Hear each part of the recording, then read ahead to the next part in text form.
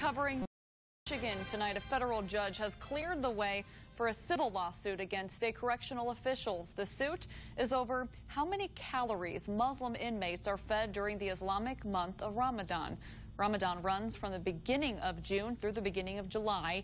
It is a 30-day period of fasting. The lawsuit filed by the Council on American Islamic Relations said Muslim inmates were given less food than set forth by the Ramadan menu or food that is inedible. Inmates are also served breakfast after sunrise, meaning they couldn't eat it.